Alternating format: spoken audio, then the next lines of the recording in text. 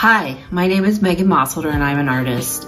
I am primarily a large-scale installation artist and I am a former Tulsa Artist Fellow. I'm currently based in Atlanta, Georgia, where I'm also a professor at Kennesaw State University. Today, I am going to show you how to make a mobile out of egg cartons. Mobiles as an art form didn't really start to exist until the early 20th century, when the Russian artists and early kinetic sculptors Alexander Rodchenko, Namgambo, and Vladimir Tatlin began to experiment with it. The first real breakthrough came in 1920, when the American artist Man Ray assembled 29 coat hangers based on the whipple tree, a mechanism that has been used for centuries to distribute force evenly through linkages when horses or mules pull a plow or a wagon.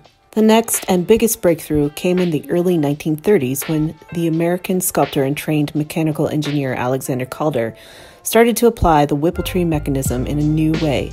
Instead of attaching lower elements to both ends of the wires, he replaced one on each arm with an abstract shape. This opened up a new universe of possibilities, and Calder explored it without hesitation, making thousands of awe-inspiring mobiles over the next 4.5 decades, ranging from miniature size to 100 feet. The term mobile, a French pun meaning both mobile and motive, was coined by Marcel Duchamp while visiting Calder's studio in 1931, although he apparently already used the term in 1913 for his bicycle wheel, which some consider to be the first kinetic sculpture. And now it is your turn to make a mobile using materials that you can find in your own home. Okay, so the first thing that you're going to want to do is gather your supplies. We're going to be using wire coat hangers, which always seem to have abundance of. You're going to, of course, want to use some egg cup holders. I'm going to use this styrofoam because I think it will hold up to the elements, and I think I want to put my mobile outside. You might need some tape. You don't want it to show. You want to use some like clear tape. You're going to need wire cutters. Sometimes you can use some really heavy-duty scissors to cut coat hangers, but they can be really difficult. So I would suggest finding some wire cutters if you can. You're going to need some pliers, scissors, super glue just in case. If you don't have super glue, you can try and use a craft glue like Elmer's or tacky glue. You're just going to have to glue things down and then walk away and let them dry for an hour or so. I'm going to use some heavy-duty thread. This is actually macrame thread. It's pretty, a little stronger than sewing thread. If you do not have macrame thread on you, you can just use regular thread, sewing thread as well. I've got my sewing needle here. Also got some floral wire to use if you don't have floral wire. And obviously you can't go to the store to get some. You can use twist ties. So these are handy dandy, useful, something that I like to keep tabs of, hold on to just in case. And then I'm also going to be using some buttons as a way to weigh down my egg cup holder thingies. So the first thing I'm going to do is cut my egg cups out.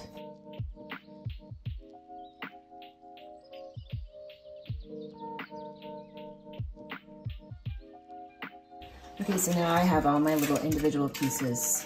The next thing I'm going to do is I'm going to clean them up and try to make them look a little neater, nicer. Make these little pieces look intentional. I'm also thinking about creating kind of like a petal-like structure. So I think I'm gonna draw some shapes on my cups. and see how that turns out.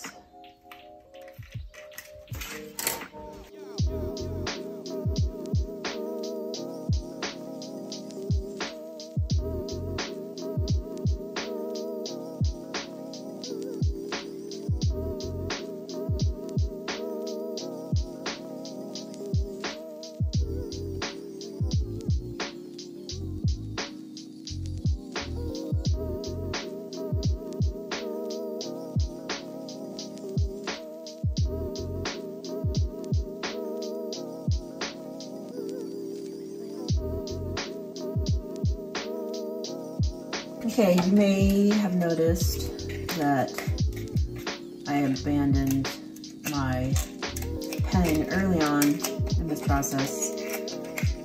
I have lots and lots and lots of years of experience making art and teaching art. I have a really strong sense of how things are going to go when I cut them, which is why I give up on the pen.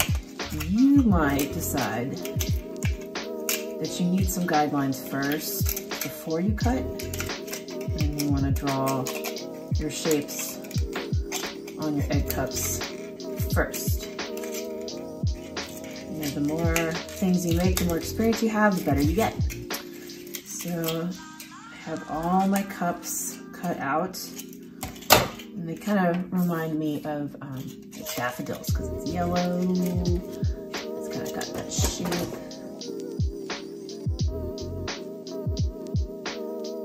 So now I'm going to set aside these cups for the time being and start working on the metal armature of the mobile. So I've cleaned up my workspace. I've got my metal hangers that I'm going to use, and I have started clipping some of them. You will notice that hangers can be incredibly difficult to cut. The wire is pretty tough, and that's why these clippers really come in handy. Cut these pieces.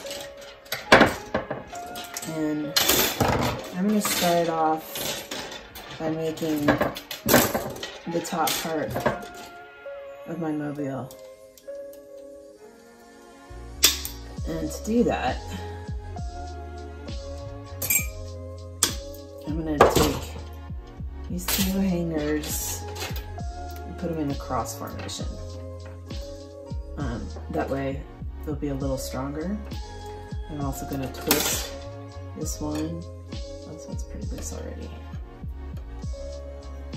I'm going to twist it so it's facing this way so we can kind of double up on that hook.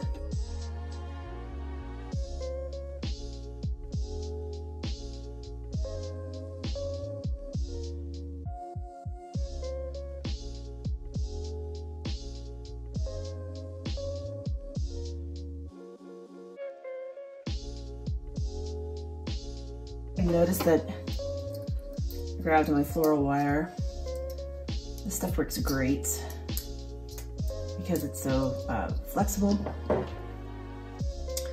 And the way I'm kind of using this wire to reinforce this cross shape that I've created with my hangers is that I'm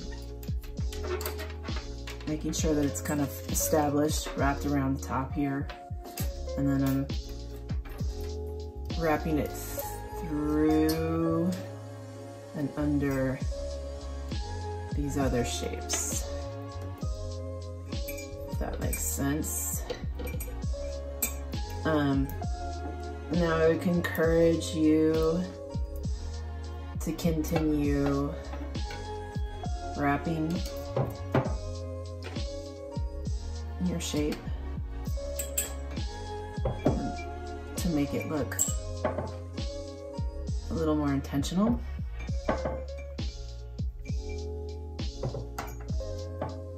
So it's not just functional, it's nice to look at too.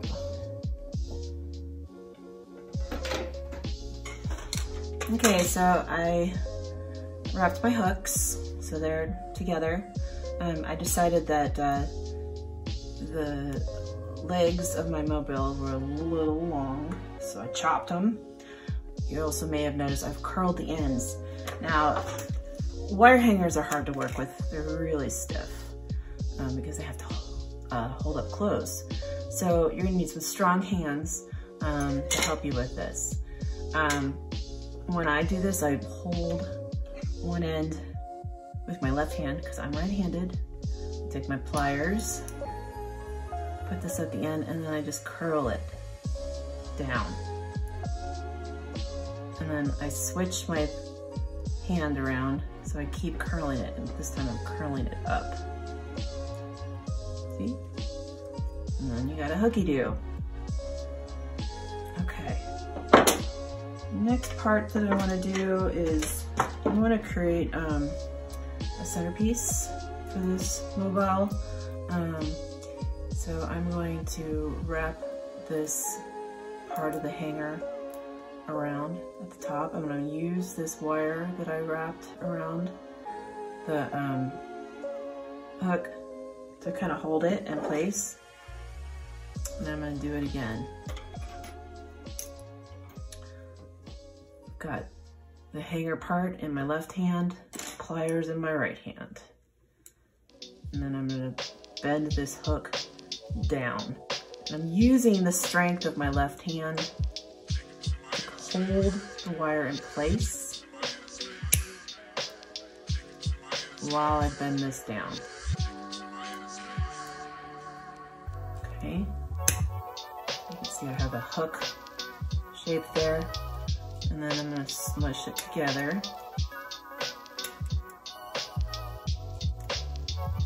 Okay. So I got this shape.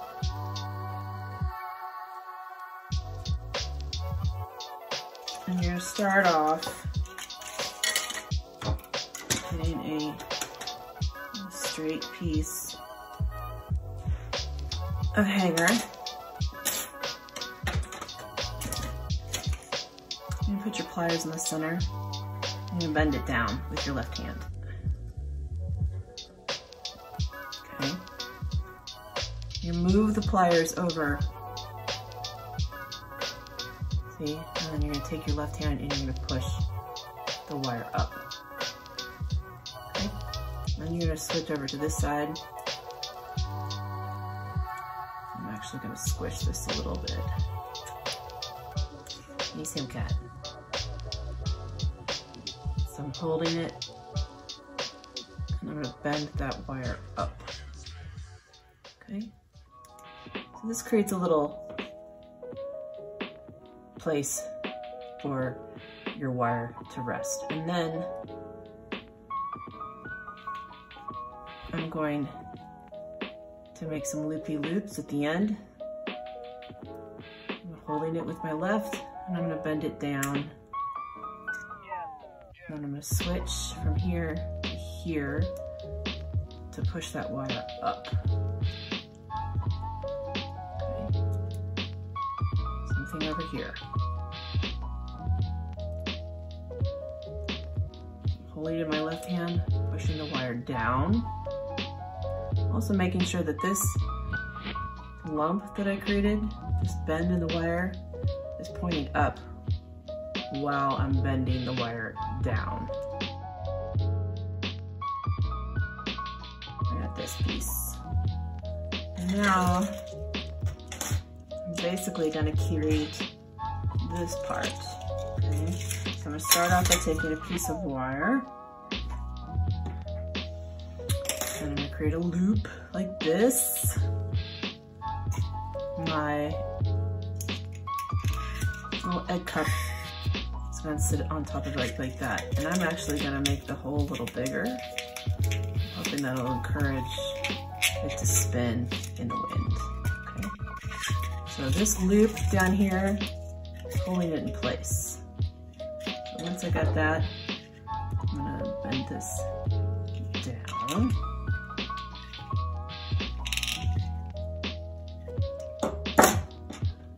Take this piece, put that together.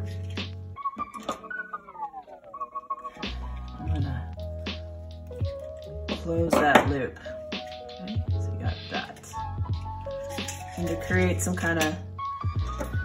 visual interest, I'm gonna shake it up by adding different lengths of cups, if that makes sense.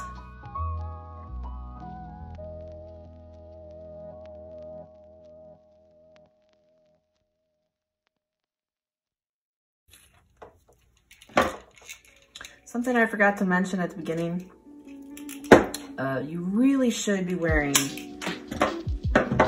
glasses when you're cutting wire, because it can fly across the room really easily. Last thing you want to do right now while we're stuck at home is stab yourself in the eye with a piece of errant wire. So please wear glasses. You've been warned.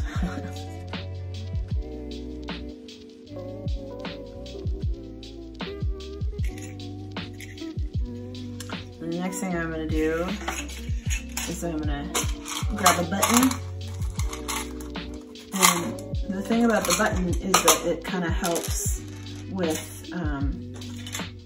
weight. You need to put some weight in these little egg cups, especially since they're made out of styrofoam. They don't have a whole lot of weight behind them. So in order to kind of create some balance, you're gonna have to add some weight. And I'm using buttons to do that. You can use beads if you'd like.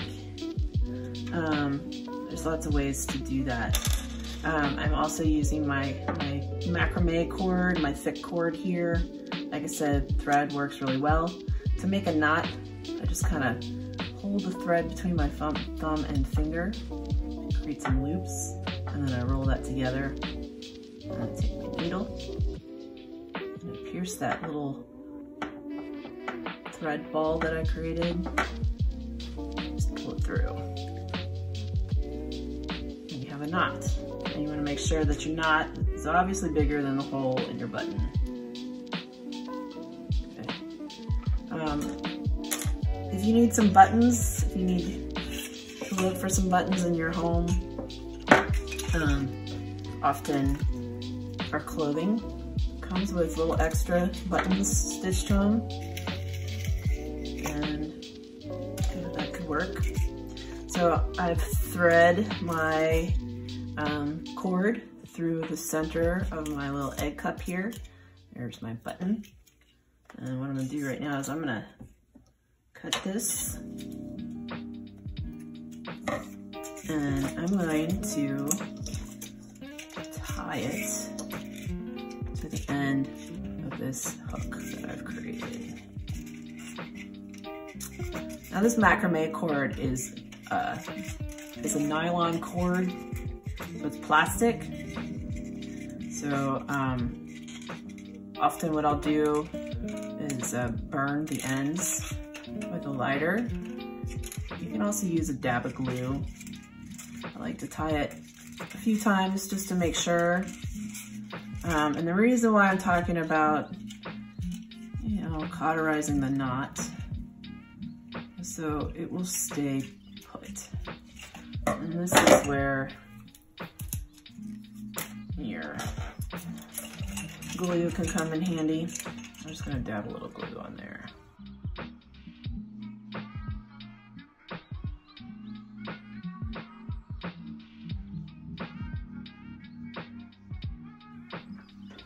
Okay, so this is the center part. I'm hoping to create some spinners in the center here. And I want to create like a tier of them. So I am going to super glue this button to hold all my various little egg cups in place.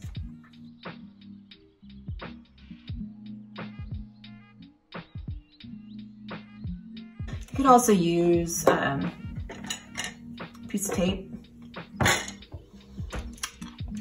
and some craft glue, some tacky glue, and hold it in place that way. What I would do is take a piece of tape and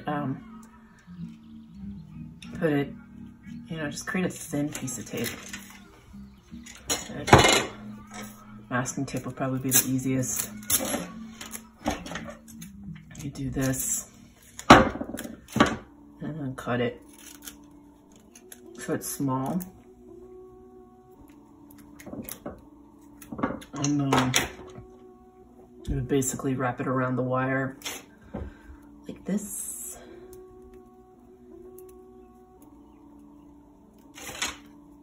And then you could thread your button on top of that.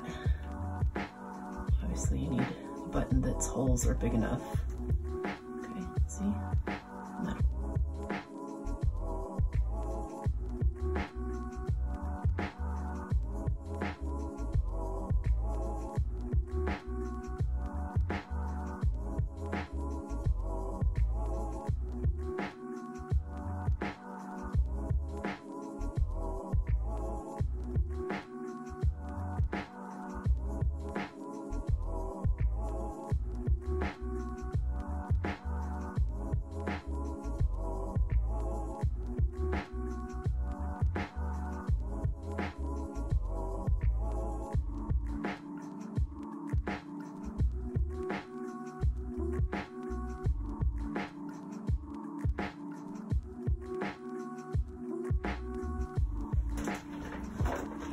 Okay, another word about safety. If you choose to use a nylon cord like I'm using and you want to cauterize your knots like I'm doing, please be very, very, very careful. This is a nylon cord. When it's burnt, it melts and it turns into like this molten plastic. If it gets on your skin, it's gonna burn really badly, and I don't want that to happen. Also, if you are a young person and you're doing this project, please make sure that your parents or your guardians are okay with you using this type of material, or if you do want to burn your knots like this, you want to ask for some help. Okay, so I have one more little egg cup to add to my mobile.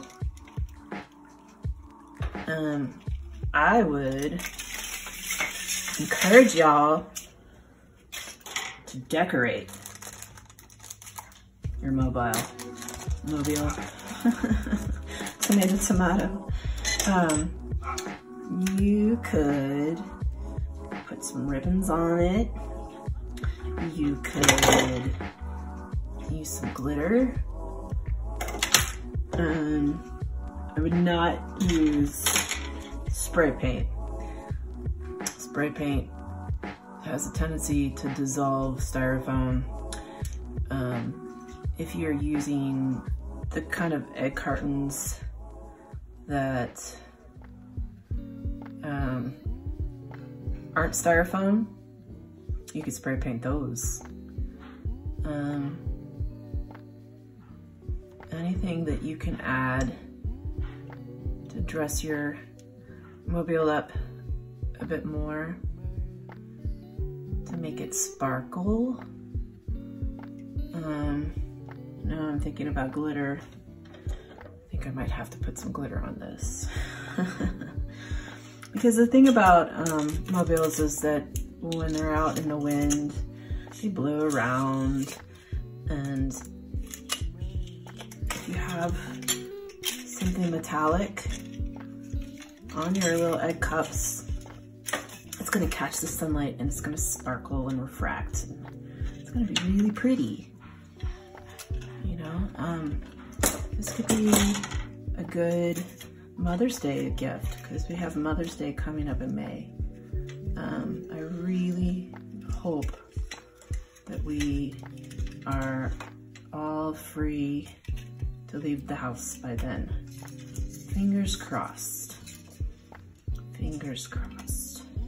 Okay, so real quick, I'm gonna show you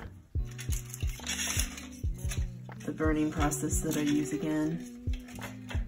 Again, you can also just put a dab of glue on the end of your knot and it will also not budge a bit. This will not, the burning, you can't burn traditional sewing thread unless it's like a polyester based thread. It's gotta have some plastic in it. Okay, so here we go.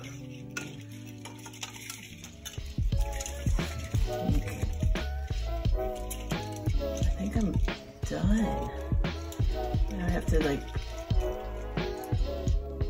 hang it up outside and see what happens.